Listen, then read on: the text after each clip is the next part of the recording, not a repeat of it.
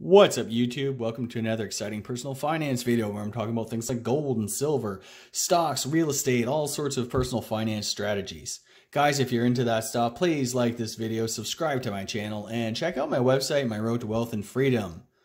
Guys, quick disclaimer, I am not a financial advisor, so please do your own research before doing anything like buying things like gold and silver, any of the stocks that I mentioned, or financial strategies. You know, everybody's situation is different, so go do your own research before making any sort of financial decisions. My videos are basically entertainment only, so hope you guys enjoy this one.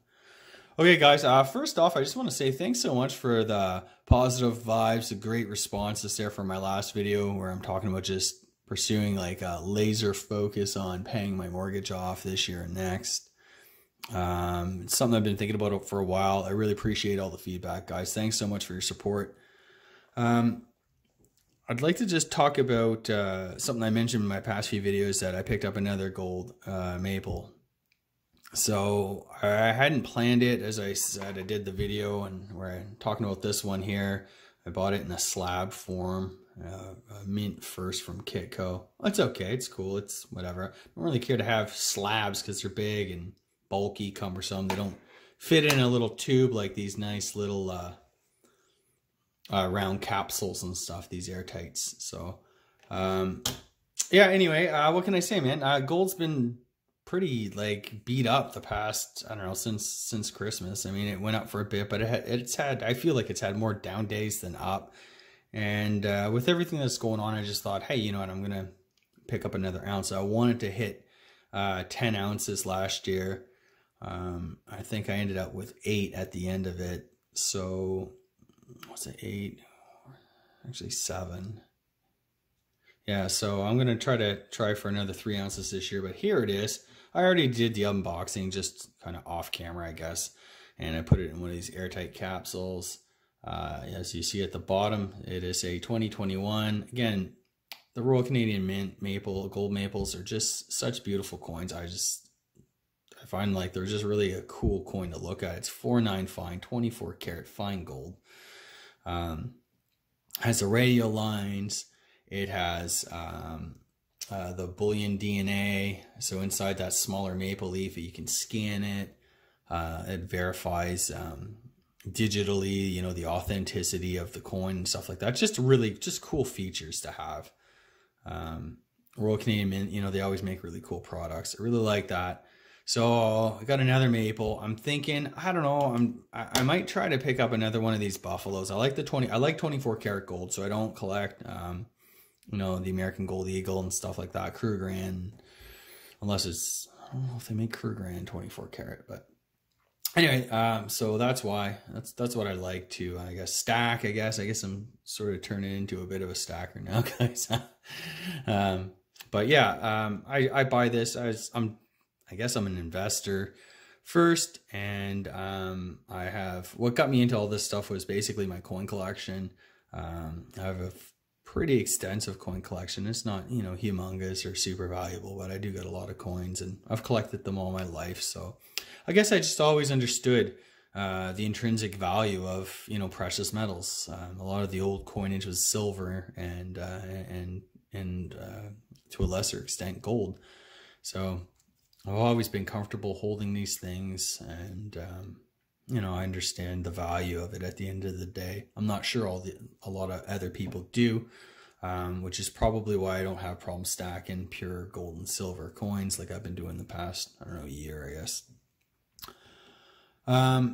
Yeah, I just want to talk about that for a second, because I guess maybe if you're new to buying gold or silver bullion, I don't see a lot of videos talking about this. I'm sure there's some out there on YouTube. I never came across any. I never really thought about it, but I just thought about, you know, what would hold a person back maybe from buying like a physical piece of gold, a 1 ounce gold coin. Obviously, like price, okay, that might be, you know, if gold's at 1854, you know, that's, by the way, a paper price. I want to talk about that too in a second. But maybe, you know, this is, I don't know, 2000 or 1950 or whatever. Now, that's a lot of money, but assuming you have the money, you know, silver's not like way cheaper than gold. So, you know, assuming you had the money, what might stop somebody from buying that? If you knew nothing about the metals, if you knew nothing about coins or the market. Well, this is one thing that I always talk about, and it's kind of a subtle thing, but I do feel like there's something behind it. It's number one, gold and silver, the prices that you see quoted, that's not the real price of a physical piece of gold and silver. That is a quote on the paper price. That's futures, contracts, and stuff like that. So, and I've seen a lot of really smart gold and silver guys talk about this stuff.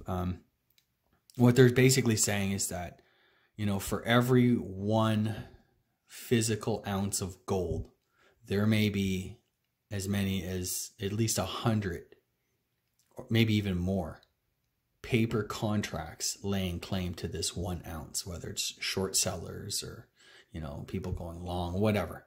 That to me is just astonishing. I mean, it happens in like in the stock market with the options and stuff like that.